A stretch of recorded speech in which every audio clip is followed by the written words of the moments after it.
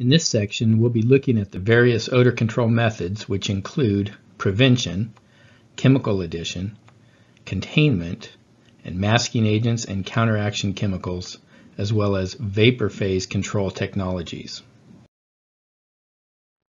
Preventing the buildup of sulfides in the wastewater is an operational strategy that can be used to minimize odors. By maintaining dissolved oxygen in the wastewater, the anaerobic degradation process that generates hydrogen sulfide can be minimized.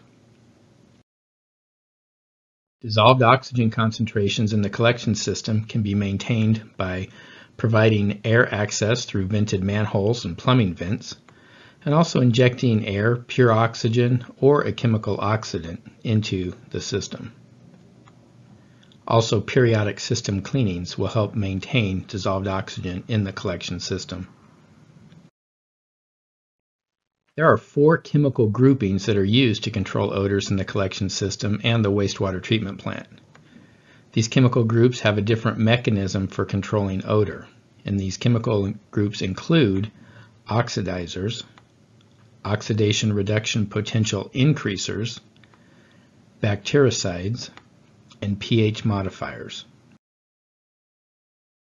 Oxidizing chemicals will oxidize the odor-causing compounds into more stable and odor-free compounds.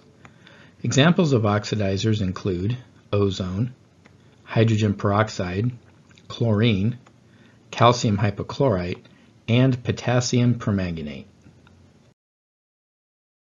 Chemicals that raise the oxidation reduction potential will prevent the reduction of sulfates to hydrogen sulfide. Examples of oxidation reduction potential increasers include oxygen, nitrate, hydrogen peroxide, and chlorine. Bactericides kill the anaerobic bacteria that create odors while breaking down organic waste. Without these bacteria, the odors will not be produced. Examples of bactericides include chlorine, hydrogen peroxide, potassium permanganate, chlorine dioxide, sodium hypochlorite, and oxygen.